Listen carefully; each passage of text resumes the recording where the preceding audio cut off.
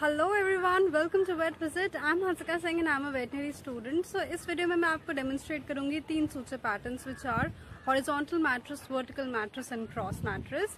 And इससे पहले अगर आपने Vet Visit को subscribe नहीं किया है then please do and also press the bell icon. Now let's get into it. Now suppose this white line is the incision or the cut and this black ribbon is the skin and the subcutaneous tissues under it.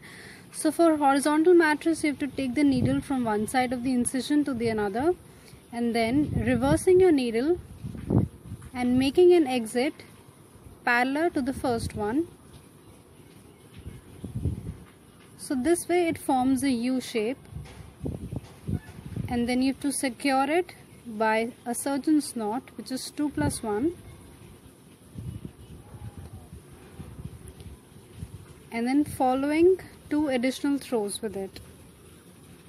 Also, I would recommend that if you haven't seen my earlier video of simple interrupted and simple continuous suture pattern, then you can. I have given a little more extra detail in that one.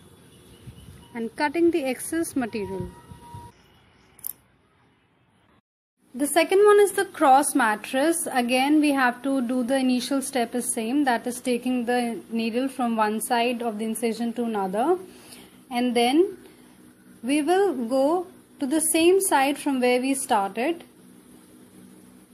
and bringing the needle this way to the another side and then tying up these two ends. This tying has to be done each time with surgeon's knot, and you can take up 2 additional throws for additional grip.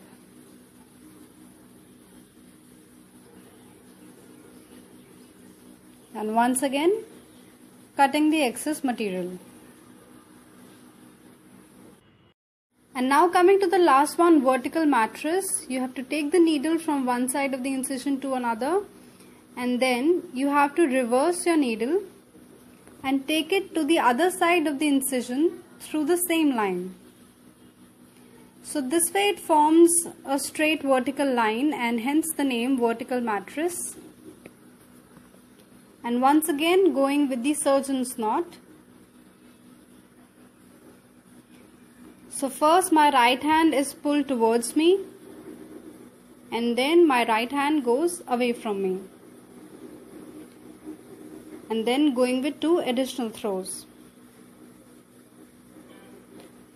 So this completes one vertical mattress suture.